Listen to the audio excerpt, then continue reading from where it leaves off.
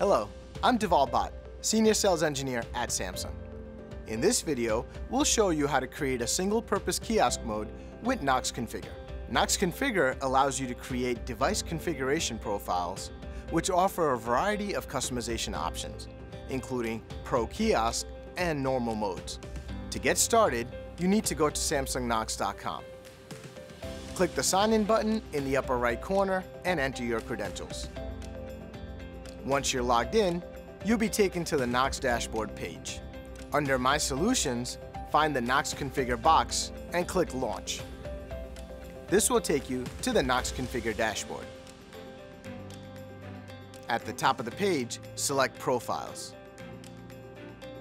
Click on the Create New Profile button. You'll then be given an option to choose which device you're customizing: phone, tablet, or wearables. There are two Knox Configure editions. The first is Setup Edition, which allows for basic device customization. The second is Dynamic Edition, which expands upon the Setup Edition by giving you the ability to make changes to the configuration profile and push over the air. In this example, we will use the Dynamic Edition. Fill out the required fields on the first page. Click Next. Select the license key and click Next. Select the kiosk application on the next screen and click Next. Select a configuration, Normal or Pro Kiosk mode.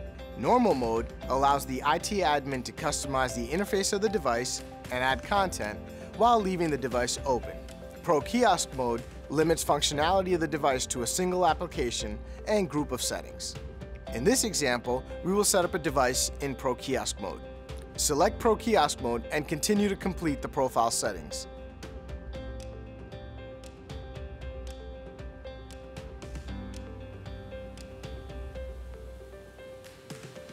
Click Submit.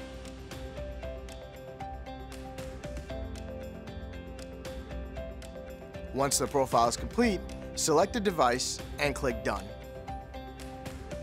This is where the profile will be deployed. And that's how to create a single-purpose kiosk mode with Knox Configure. To learn more about how Samsung Knox can help your business, visit samsung.com/Knox. For support with or to access your account, visit samsungknox.com.